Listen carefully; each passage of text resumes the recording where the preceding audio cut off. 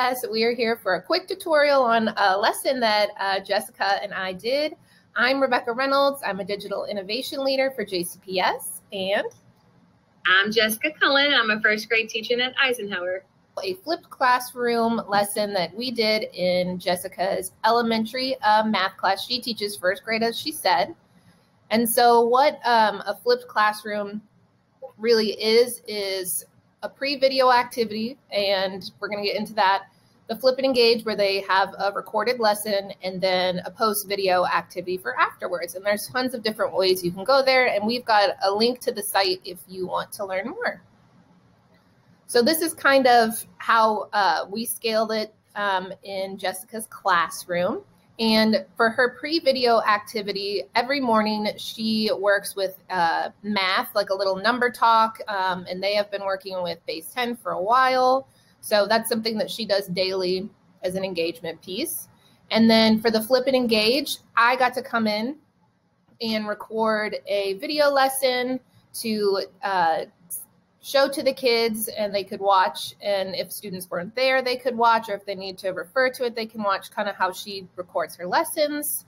And then their post-video activity was their Cullen city that they made, or one NB2 and one NBT, sorry, 4. So they are on all different aspects, and we really worked like live to make some differentiation happen throughout the lesson, which was nice. And then those technology standards, we used a variety of technologies to identify and solve authentic real-world problems. They were building that city using their base 10 blocks with digital tools. And if you want to look at those tech standards, they are down there. So our compelling question: how can we design a city in base 10 to represent double-digit addition problems? Those backpack skills they used were prepared and resilient learner, productive collaborator, and emerging innovator. And then in the SAMR model, we want to try to live in that transformation portion, which is in that modification and redefinition. I'd say that this lesson falls right at that modification, where we're taking something that is usually done hands-on in a classroom and transforming that into something that students were doing together and digitally. So our objectives in a city using base 10 based off an addition problem with my partner. And then here was the rubric that we showed them and kind of discussed to get in that 3 range, that we're going to be looking at their base 10, how they design and build, if they made a creative city and did something innovative, and then if they were collaborating with their partner properly and being respectful. And then to drive their engagement, they watched this video before, so that's there if you want to watch. And we did kind of twist the lesson a little bit and updated it, but we don't have to watch that.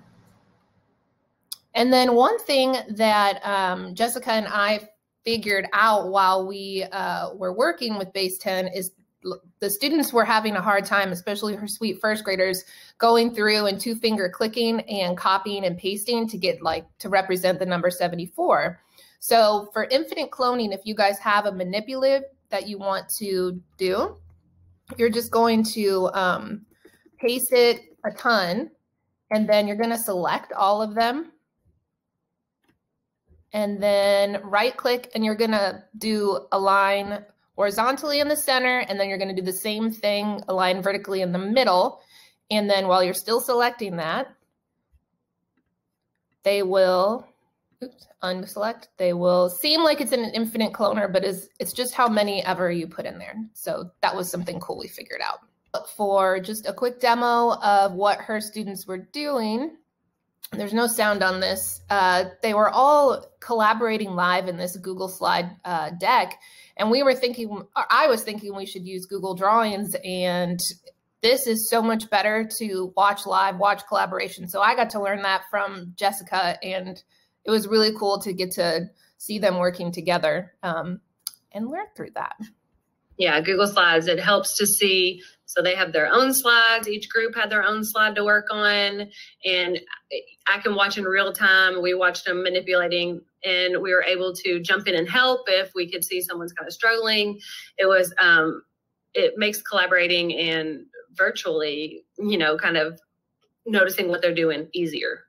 Yeah. And I love that you just share it or make it public, and then she just drops it right in the chat and they click on it, and there's no extra steps of going to your Google Classroom and checking it out through there. So I thought that was pretty cool.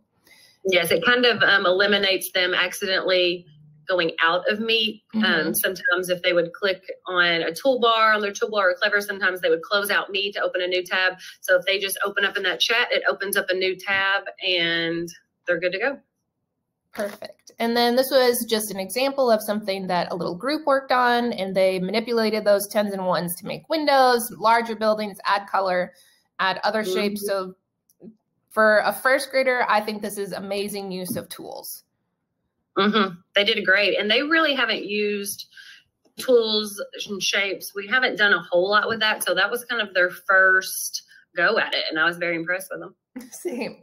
And then afterwards, Jessica kind of talked to them and brought it all back together and didn't just end the class. She was kind of like, what did you guys do today? What did you use? How did you represent your problem? And really have a reflection for the students. I liked witnessing that.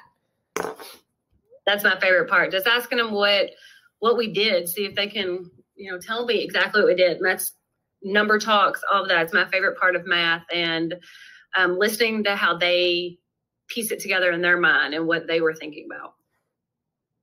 And then that's it for us. But I encourage you to check out the math teacher playlist. That's where this is going to be, and check out more.